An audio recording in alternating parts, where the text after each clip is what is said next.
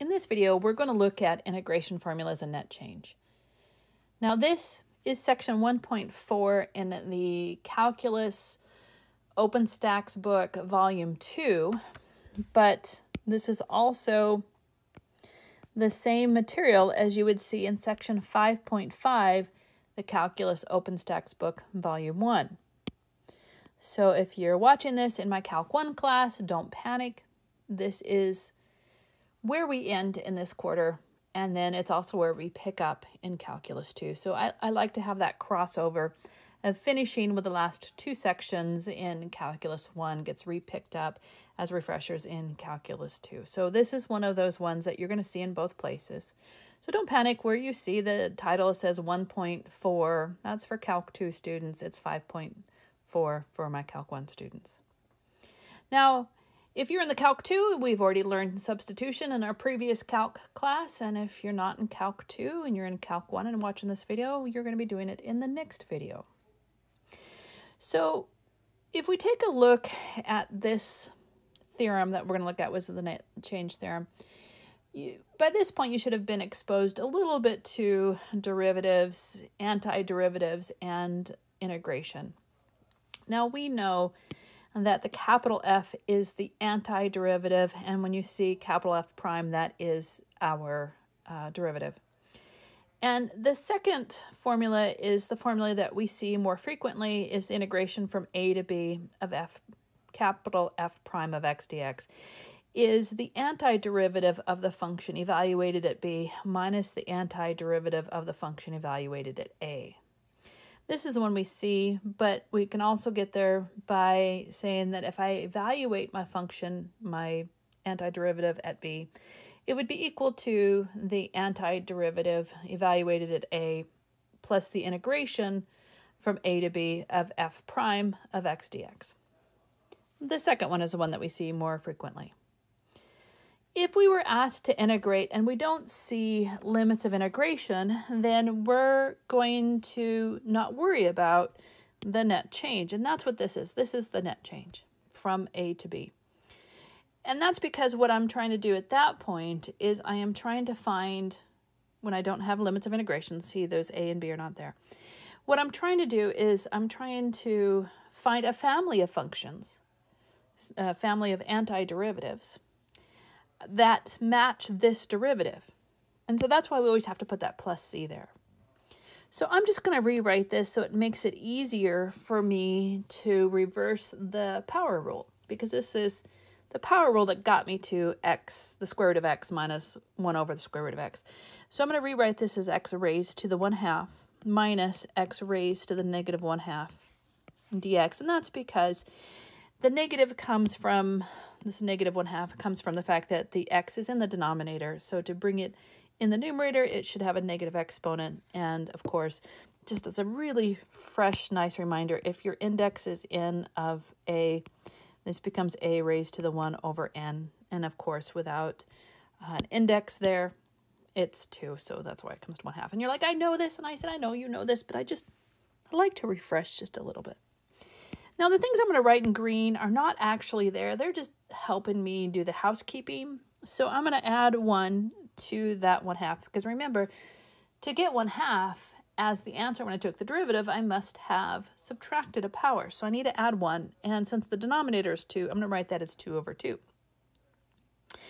Now, I know I'm going to add 2 over 2 to that 1/2, and then I have to divide by that answer. So I would divide by 3 over 2 here. Again, this green is not part of the original antiderivative, and it's not part of the original derivative. It's just there for me to remind myself that I am undoing the derivative. And the same thing here is that 2, I'm going to add 1, which is 2 over 2, and then I'm going to divide by that 1/2. That's just helping me do my housekeeping. So when I divide it by a fraction, that is the same thing as multiplying by the reciprocal of the fraction, so that is 2/3 x raised to the 3 over 2. And this is going to be minus, and then x raised to the 1/2, and then of course it is 2, because that is a reciprocal of that 1/2. So my answer is 2/3 x raised to the 3/2 minus 2x raised to the 1/2 plus c, because I'm not looking for the net change. I'm looking for the family of functions whose derivative is satisfied by the square root of x. Square root of x minus 1 over x squared. So any constant will satisfy that derivative. Okay. Now, on B and C, I am asked to actually do the definite integration and find the net change. And my answer could be positive or it could be negative. Now remember, when I'm looking for net change, that's positive or negative. It could be a positive answer, it could be a negative answer. Now, if I want the total change, like I want the total distance, then when I do the integration, I'm integrating, I'm trying to find the total distance, then that is when I worry about where it crosses the x-axis and put in the absolute values everywhere to make sure that I'm positive the entire time. This is not one of those we're doing net change, so I'm just going to do my integration here. When I integrate the sine, I must have started out with a negative cosine of x, and when I integrate negative cosine, I must have started out with a negative sine of x. I'm going to evaluate it from 0 to pi. Now, if it's been a while since you've had derivatives, don't forget you can always check this dx of the negative cosine of x. We know is going to be the negative sine of x. Oh, that's that one, and I can do the same thing with the cosine. So this is going to be negative cosine evaluated at pi minus the sine evaluated at pi. It's the upper limit. That's my b, if you will, and this is my a. So this here is f of b. And then it's going to be minus, and then it'll be negative cosine of 0 minus the sine of 0. And of course, this is my f of a. We know that the sine of pi is 0. We know the sine of 0 is also 0, so those are nice. We know that the cosine of pi is -1, so it's a -1, and then minus. And then in here I have the cosine of 0, which happens to be 1, so it is -1. And so I get -1, which is a positive 1, minus a -1, which is a positive 1. So my answer is 2. And that's the net change. Now, we haven't really talked about U substitution yet. For my Calc 1 students, we have in Calc 2 because it's assumed you ended your previous course with substitution, U substitution. And so I'm going to kind of introduce this now. And what I see is that if I were to say, hey, if I let U equal 1 plus 6t squared, then the derivative of this is going to be 12t dt. Now, the reason I'm doing that is because of this numerator, which has that 3t. I have 12t, not 3t, so I need to make that adjustment. So the way I make that adjustment is I'm going to divide both sides by 4. So I have 1/4 du is going to give me 3t dt. So 3t dt.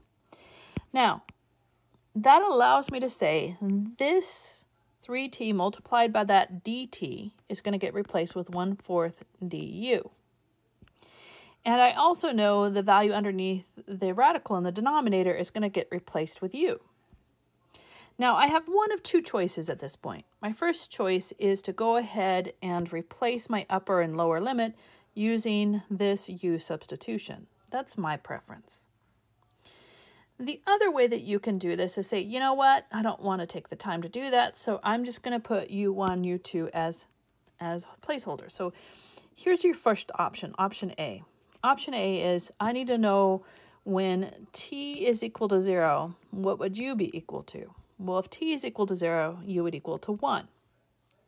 When t is equal to 4, u would be equal to 4 squared plus, or times 6 plus 1, which is 97. And you're thinking, where am I getting this? Well, here's my u substitution. I'm putting in 0 right here for t.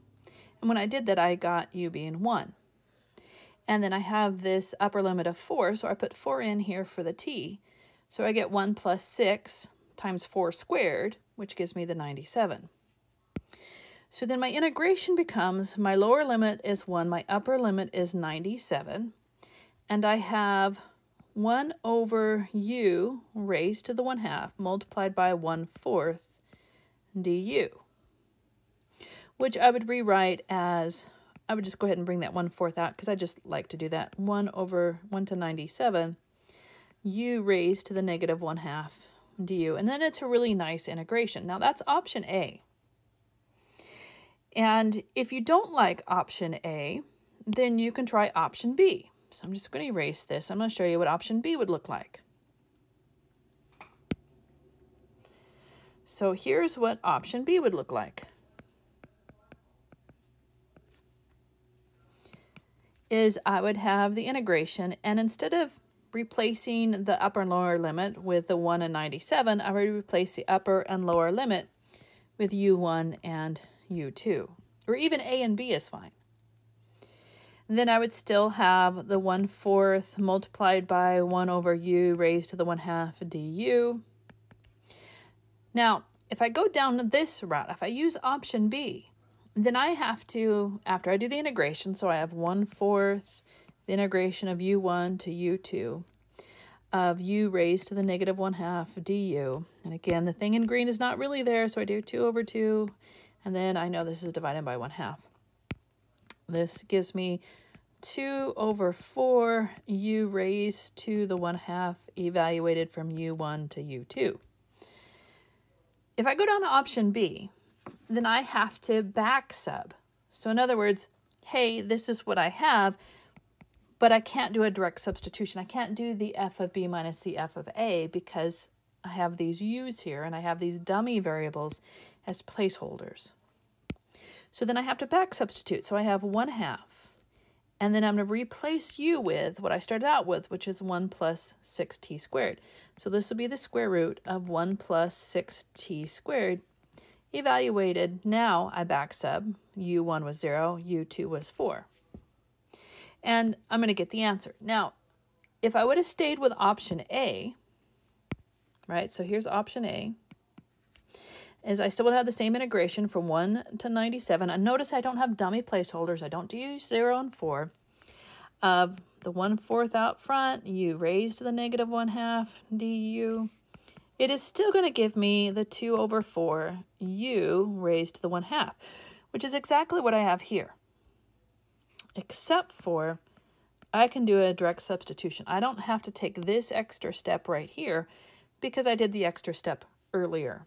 And so I get 1/2, 97 raised to the 1/2 minus 1/2, and then 1 raised to the 1/2, and then whatever that answer is. So I personally don't care. However, I just want to say I don't care. But what I don't want to see, because it would be wrong, it is incorrect, for you to mix this up and do this and say, okay, well, I'm going to go from 0 to 4 of 1/4 1 over u raised to the 1/2 du, because that is not correct. If you're going to do a u sub, then either you need to have dummy variables, u1, u2, as placeholders for your limits of integration. You only have to do this for the limits of integration.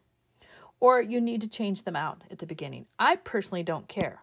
I don't care what you choose to do, I should say. I prefer to do it right out of the gate so I don't have to back sub and I don't have to remember to back sub. I just want to do it right as we go. I'm there anyways, just get it done. Now, let's take a look at D now. D is a really nice integration. Again, everything that I'm going to do in green is not there. That's just there to help me out. So I'm going to add 1, so I'm going to divide by 4. I'm going to add 1 and divide by 3. I'm going to add 1 to that 1 and divide by 2. And so I end up with 1/4 x raised to the 4 minus 2/3 x raised to the 3rd plus 2x squared. And I'm going to evaluate this at negative 1 to 1.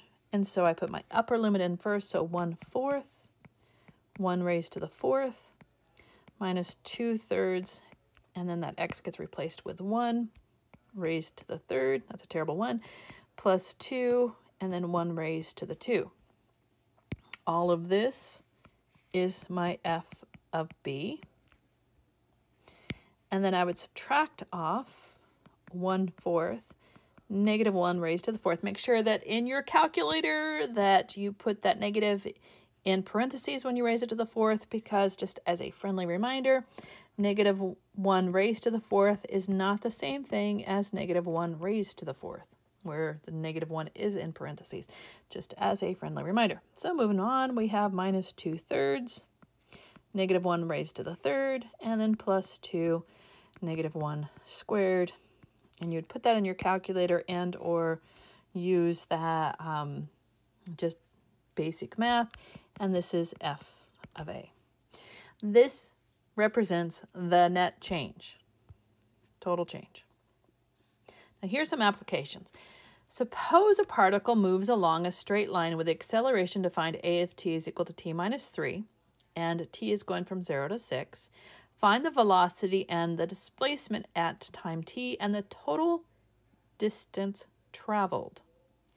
Now, the key word here is total. We're not looking for the net distance traveled. We're talking about the total distance traveled. And this is what I mean by the difference. Suppose this is where my house is and my work is down here and then it's south. So this is work. And I drive south. So I drive south 15 miles. And then I decide I want to go up to Olympia. So I'm going to drive up to Olympia, Washington, and I am going to drive up, however, I think it's 20 miles from my house, plus that 15. So from work, I've gone 35 miles north. Now, my net change, if I stop in Olympia and I stay there, my net change is going to be 20 miles positive, right? Because it's above, and we consider above being positive, so it's positive. My total, however, is going to be the 15, which is a negative absolute value, because negative means I'm going south, plus that 35. Now, I don't need the absolute values around the 35, but I'm just going to put it on there just to be safe. And so my total distance traveled from my house to work and then back up to Olympia is not the net change. So that's what this is saying. Hey, you know what? I want the total distance traveled, not the net distance. Now, if I then went back home, right? So I go to Olympia and I go back home. This is an example where if this was my day, my net change is 0, but my total distance traveled is not 0. So that's what it means. So just be aware that if they're asking for the total distance traveled, it is not simply just integrating.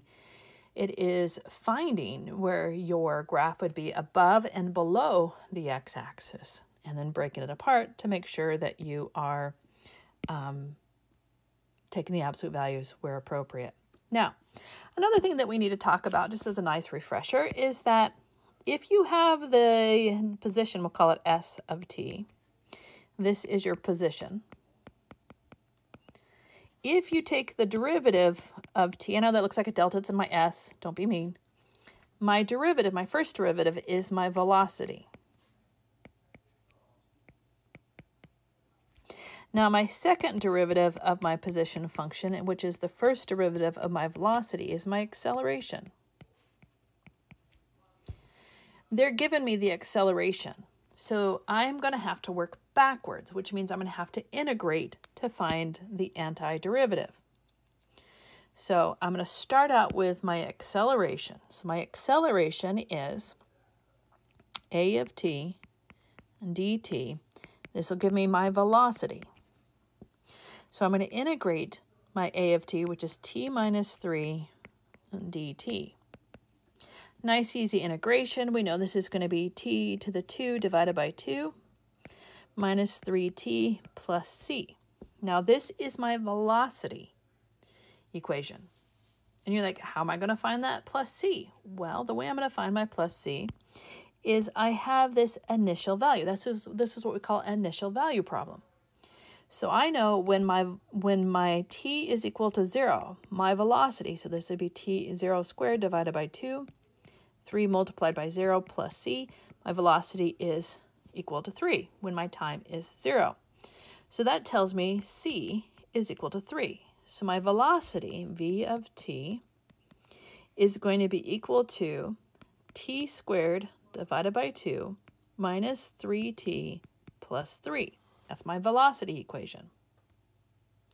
Now I got to find my displacement, so I need to integrate this. So I'm going to integrate this because I know my position function is equal to the integration of my velocity function.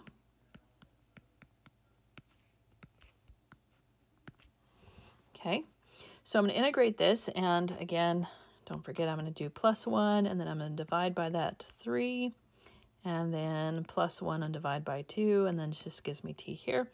So I end up with t to the third divided by 6 minus 2 or 3 halves t squared plus 3t plus c. Now this is my position function. And you're like, how am I going to find this plus c? Well, I'm going to go back to this. And they use d, I'm going to use s, whatever. S of 0 is 0 to the third divided by 6. 2/3 multiplied by 0 squared plus 0 multiplied by 3 plus c is equal to 0. That means my c is equal to 0. So I found my position function. My s of t is equal to t cubed divided by 6 minus 3 halves t squared plus 3t. I've found my position function, and I have found my velocity function. I haven't completely answered the question, but I do know what my position is at any given time, and I know what my velocity is at any given time. So now what we're going to do is we're now going to answer the final part, which is what is your total distance traveled? Now, what we know is that if I take my velocity function, which is t over 2 divided by 2, minus 3t plus 3 dt, and I evaluate this now. So if I take my velocity and I integrate it, it gives me my position, and I integrate it from 0 to 6. This is going to give me the net change. And you remember from my example, that's not my total distance traveled. That is my net change. So what I need to do is I need to find out whether or not my net change will be my total distance traveled. So I'm going to take t squared divided by 2 minus 3t plus 3 and set it equal to 0. I'm going to multiply everything by 2, and I get t squared minus 6t plus 6 is equal to 0. And that doesn't really factor very nicely, so I'm going to put in the quadratic. So t is equal to 6 plus or minus the square root of 6 squared minus 4 times 6 multiplied by 1 divided by 2. And so t is equal to 6 plus or minus the square root of 36 minus 24, all divided by 2. So t is equal to 6 plus the square root of 12, which is 2 root 3 divided by 2. And t is also equal to 6 minus 2 root 3 divided by 2. We can kind of clean this up a little bit. This is 3 plus 2 root, 3 plus root, square root of 3. Square root of 3. And also, this is t is equal to. And then I would have 3 minus the square root of 3. Okay, so what this tells me is in that interval, between 0 and 6, so let's see which one of these are actually in the interval between 0 and 6. So 3 plus the square root of 3. This t is approximately equal to 4.732. And then 3 minus the square root of 3 gives me approximately 1.26, and I'm going to round this to 8. Okay, so actually, this thing crosses twice in the interval between 0 and 6.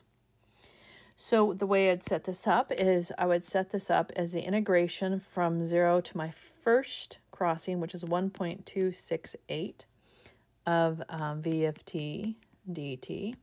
And if I wasn't sure if it was above or below the x-axis, I would put an absolute value on the final answer.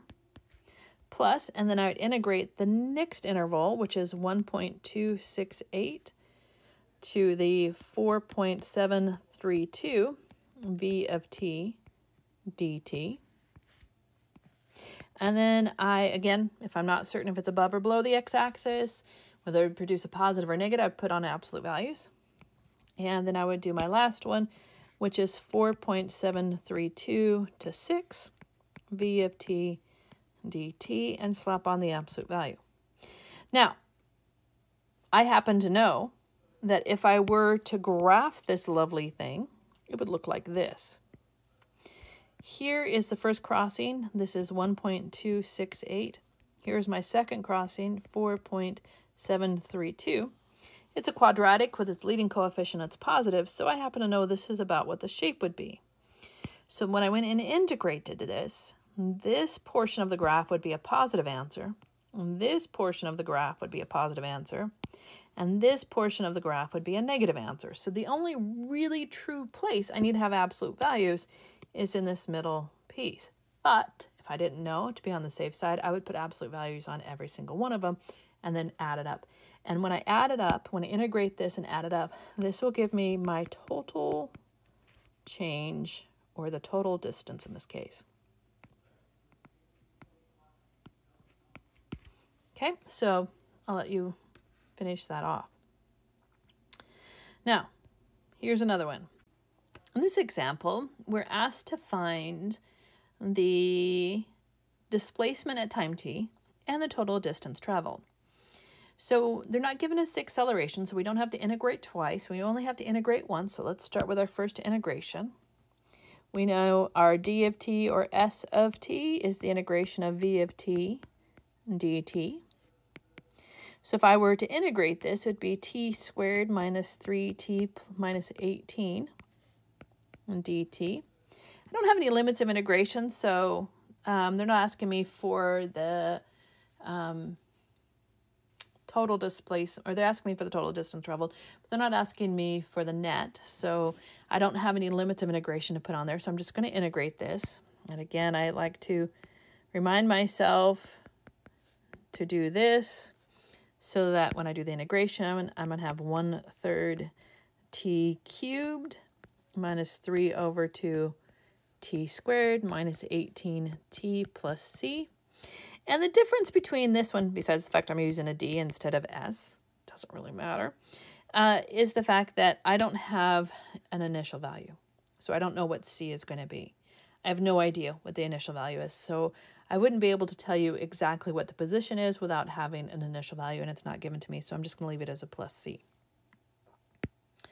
Okay, so then the next one we're going to look at is the total distance traveled. So once again, I'm going to take the velocity equation and see where, if and where it crosses the x-axis. This one factors nicely. So this is t plus 3 and t minus 6. So the velocity factors nicely. So when t is equal to -3 and when t is equal to 6 is the two places in which I'm crossing the x-axis.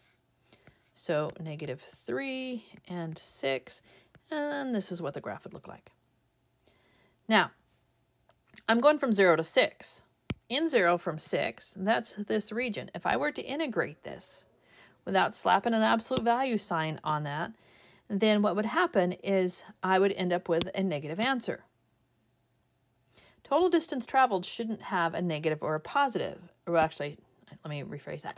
Total distance traveled should always be positive. Negative tells you directionality. We're not asking for directionality. We want to know how far did we travel total distance. So what I would do is I would integrate this from 0 to 6, and I would slap on the absolute value of this, the in total thing. And I don't even have to break this up because between 0 and 6, there's no other places in which this quadratic, t squared minus 3t minus 18, is crossing the x-axis. So I would just integrate this, and then I would take the absolute value of that answer. Now, here are some things that'll help us when we're integrating even and odd functions. recall from pre-calculus 1, this is like way back, if I replace negative x into the original function and no sign changes, I have the original function, that means the graph is even and it's symmetric about the y-axis. Odd functions satisfy the fact that if I put in a negative into my function, negative x or negative theta, and every sign changes, or in other words, I have the function the exact opposite of the original function, then we say that it is symmetric about the origin, and it's an odd function. So if we know it's an even function, and I want to go from negative a to a, I can evaluate it as 0 to a, and multiply the answer by 2. If it's an odd function, and I'm going from negative a to a of f of x dx, the answer is always going to be 0. So I'm going to look at my limits of integration from negative 4 to 4. Negative 4 to 4, and I'm looking at cosine. Cosine happens to be an even function. So since this is an even function, I can evaluate this as 0 to pi over 4, multiply the answer by 2 of the cosine of x dx. It's going to give me the exact same answer as if I would have done the entire integration from negative pi over 4 to pi over 4. So I'm just going to do this one, and so I get 2. If I ended up with cosine as my derivative, I must have started with the sine of x going from 0 to pi over 4. So this is going to be 2 times the sine of pi over 4 minus, put this in parentheses, the sine of 0. The sine of 0 is 0, so that's nice. So this is 2 root 2 over 2. So my answer is square root of 2. Now, let's take a look at my next one. This is negative pi halves to pi halves, so they match, negative and a positive. 5, well, okay, the 5 doesn't really do much. I can bring that 5 out, so I can write this as 5 negative pi halves to pi halves of the sine of x dx. And you're like, okay, so how do I know? Well, sine is odd. And you're like, I still don't know. That's when you look at that 2-page trig formula sheet that I give you. Odd and even information on trig functions are right there. So this ends up giving me 0 because it's an odd function. Sine is odd, and I'm going from negative pi halves to pi halves, or negative a to a, if you will, and so I know the answer is going to be 0. Let's take a look at my last one. And you're thinking, wait a minute, cosine, and it's even, but I'm not going from negative pi halves to pi halves. Well, the cosine wave looks like this, right? We start at the angle being 0, my output is 1. And it cycles through like this all the way to 2 pi. Here is pi over 2, here is pi, and here is 3 pi over 2. Now here's the deal. This and this add up to this region. So this is also equal to 0. And that's it for this section.